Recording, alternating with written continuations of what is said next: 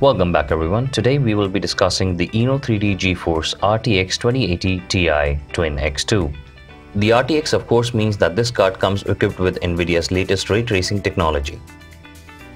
It consists of 4352 cores that can clock up to 1545 MHz. It is paired with 11GB of GDDR6 VRAM that has the memory bandwidth of 616 GB per second. For output, this card has one HDMI port, 3 display ports and one USB Type-C port. The twin cooling fans operate quietly at high speeds for optimal cooling while doing well not to disturb your gaming experience. Coming around to the benchmarks, while playing Shadow of the Tomb Raider, we were able to pull out an average of 100 frames per second. And while playing Battlefield 5, we were able to pull out an average of 108 frames per second.